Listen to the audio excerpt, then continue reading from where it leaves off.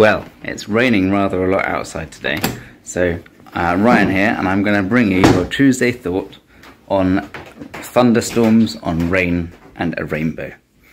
So you might know, you might not know, that in the Bible the rainbow comes at the end of Noah's Ark and his flood. So the story of Noah's Ark, as you probably know, is that the world had gone bad.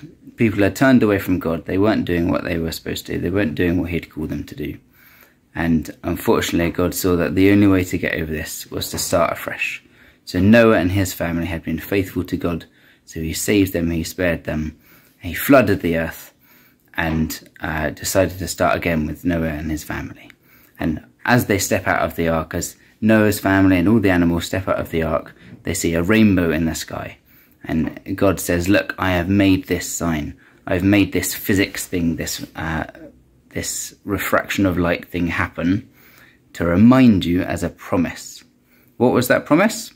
Well, it says in Genesis that that promise was that God decided he would never start again. No matter how bad things get, no matter how much people turned away from them, he decided, I'm not going to start again. So next time you see a rainbow, know that God is not going to start again. Okay, that means that he's not going to give up on you. That means he loves you no matter what happens, and he's always going to forgive you. It means he's not going to give up on the world. He's not going to turn his back and say, do you know what? Nope, they've done it too much again. He's always going to be there to rescue us. He's always there loving us. And we can see that a third time because of Jesus. Jesus promises that he is going to come back. He's going to rescue the world. He's going to remake it.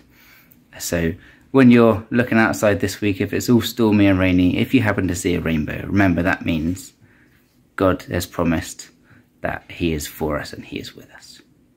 Hope you have a good week. See you soon.